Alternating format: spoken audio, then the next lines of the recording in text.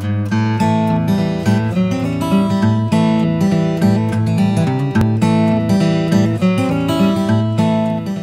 everyone. We're at Pilgrim Faith Church Food Pantry today at 9411 South 51st Avenue. With me today is Pastor Peggy McClanahan. She's a very popular lady about town. She's at a lot of events. And Peggy, you run a food pantry here, is that correct? Our church has had a food pantry here since the mid-60s. Wow, the mid-60s. I had no idea it went back that far. Yes. Okay. And we're here because there's an urgent need for donations. And I'm going to let you introduce your coordinators who will then talk to our residents about what's going on. Okay, wonderful. I want to introduce our two food pantry coordinators. If you guys want to come in, we're going to let you sit down in just a minute. But with me today is Russ Pluhar, who's been one of our pantry coordinators for almost 20 years, along with his wife, Grace. Over 20 years. I know they've been helping with the pantry longer than that. And Russ Honor, right next to me, who's, I'm not sure, 4 or 5 years maybe you've been working with us, and they do just a bang-up job of running the pantry and making sure that we're able to serve all the people that are in need. And they're going to tell you more about who we serve and how that all works. But I want to thank you guys for all that you do, and you've built incredible connections with other organizations and churches in town, and do a wonderful job of providing a service to people that are in need. So I'm going to let you talk with them. Okay, thank you so much, and thanks for opening your door to us for Channel 4, because I know residents are probably very interested about this. I've heard about it, but I've never personally, seen it in action. So we're going to take a tour today and take a look at all the good work you guys do. Thank you. Thank you, Mayor. Thank you.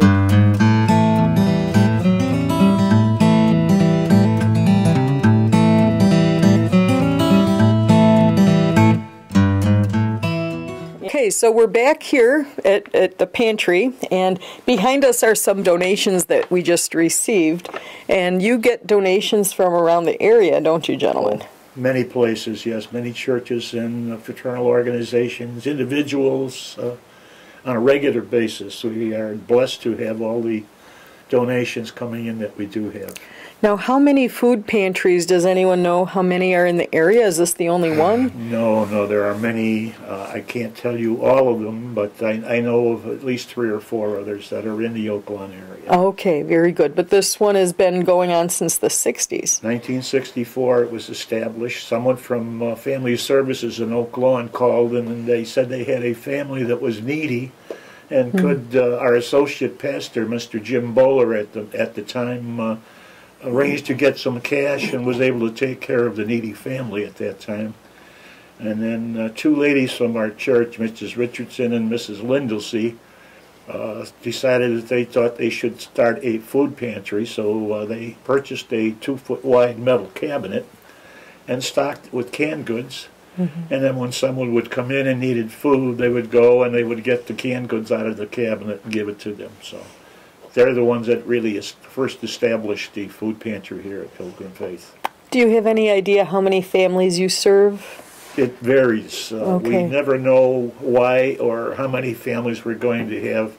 Last Tuesday we had 19 bags of food go out. Previously, 2 weeks before that, we had 8 or 10 go out. So It fluctuates. the need is there. We just do not know. We have no knowledge of why or when they're going to come. Yeah, I imagine it's random, and Right. people just come and no questions asked. They take what they need from the pantry. Well, they take what we can give them. Yeah, yeah. So what you can give is really why we're here, because sometimes I understand lately there were some organizations that had donations drives that didn't, so the stocks are pretty low. Yes, we did not receive as many donations as we normally do at the holiday time of the year. So yes, we were a little short, and several of the organizations that normally do give us donations were not able to have collections this year. So. Yeah. Well, we're here today because we're going to appeal to all Oak Lawn residents to help, because people use this facility year-round, and the next big drive you're expecting is in May, you said? Yes. So what you have is what you have till May, and when you're talking about people coming and taking a few bags of groceries, it's going to run out pretty quick. Yes, the supply dwindles quickly. Yeah, and I can't imagine how hard it would be to come to a food pantry trying to care for your family and then being turned away because there's nothing to give. And this has never happened in Oak Lawn, has it? Fortunately, we have not been in that situation, no. And besides Oak Lawn, we serve 6 towns. Mm-hmm. Anyone who lives in one of the 6 towns, Burbank, Hometown, Oak Lawn, Chicago Ridge, Worth, and Alsip.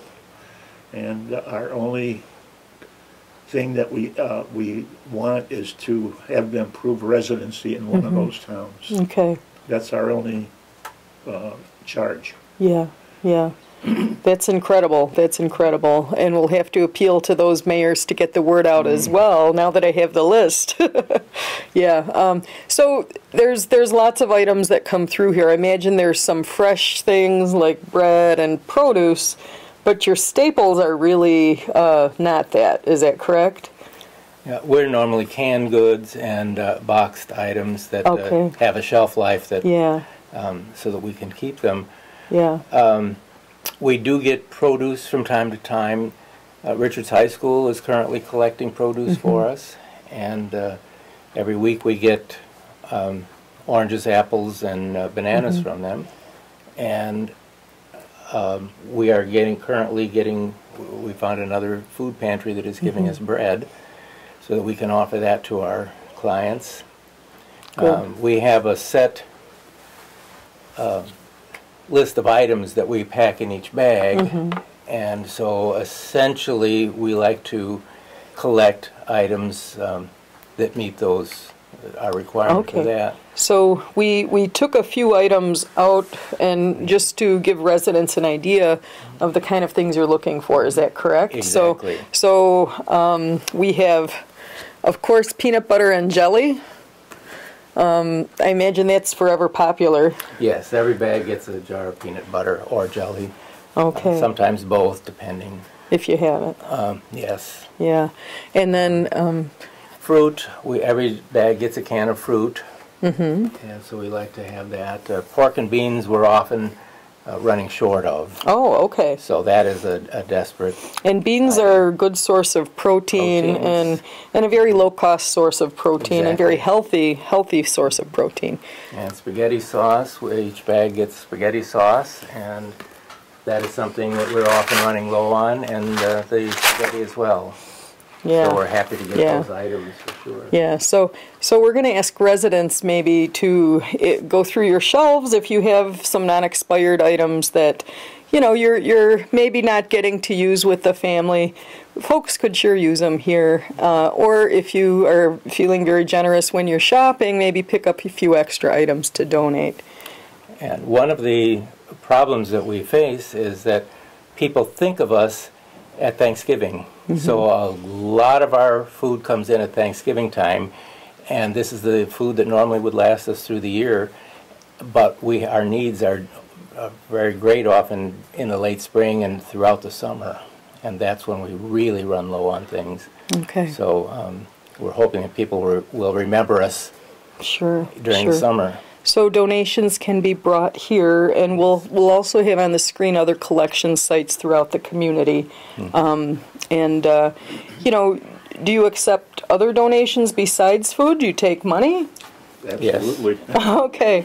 Yeah, I know we had Mariano's open a year ago, and they gave a very nice donation. $2,500 we collected from them, which is wonderful.